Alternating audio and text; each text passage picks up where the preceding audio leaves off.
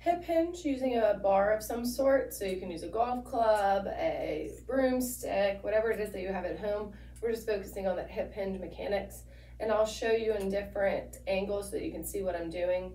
So to begin with, you're going to want to position yourself by a wall about a foot or two out in front of it. You want to keep that pole attached to your thighs the entire time. From there, you're going to stick your butt back, let that pole slide down towards your knees until you feel that your bottom touch the wall behind you. From there, you're going to squeeze your glutes, stand up nice and tall. Once again, you're hinging forward, head's going to come towards the front of the room, bottom's going to come towards the back of the room, keeping your spine in a neutral position. Once you feel your bottom touch the wall behind you, squeeze those glutes, stand right back up. Side angle, same concept. Hinge forward, bottom comes back as far as you can.